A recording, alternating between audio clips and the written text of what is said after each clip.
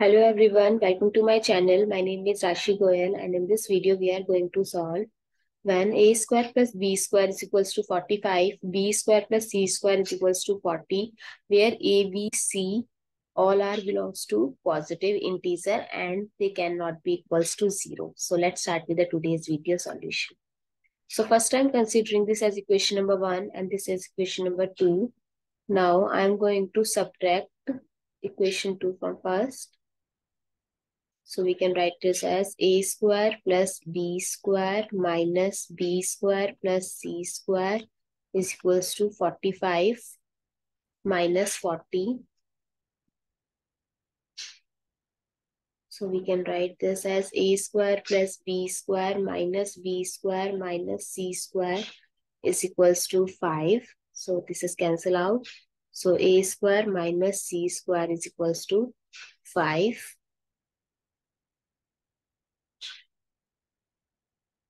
Now we are going to use very famous identity here, a square minus b square, that is a minus b, a plus b. So we can write this as a minus c or a plus c is equals to 5. So as we know, there is a multiplication sign in between. So what are the factors of 5? 5 can be split into 5 into 1 only because this is a prime number. So either a plus a minus c will be 5 or a plus c will be 5. So if a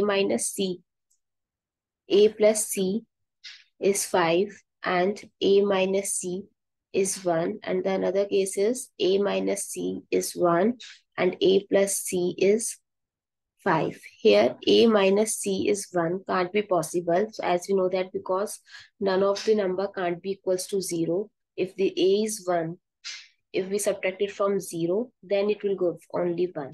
So the value of c will be 0 or the value of a will be minus 1. So it will be equals to 1. So here a, b, c belongs to positive integer.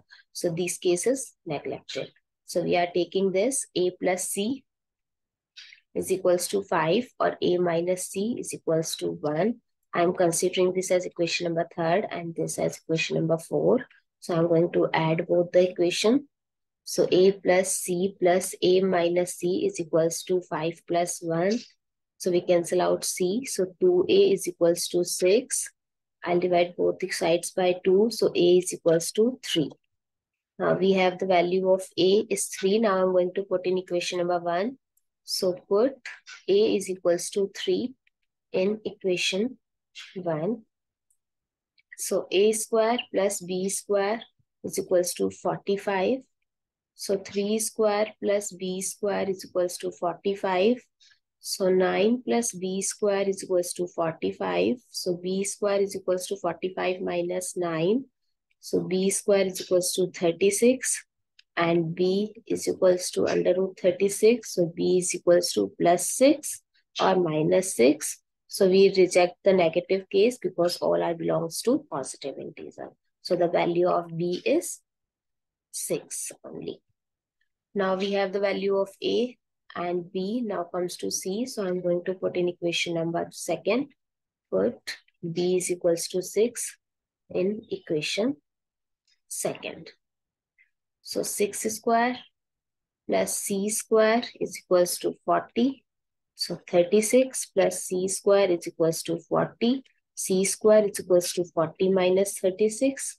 C square is equals to 4. C is equals to square root of 4. So C is plus 2 and minus 2. So we'll reject the minus 2 case. So the value of C is 2. So 3 values are, the value of A is 3, B is 6 and C is 2.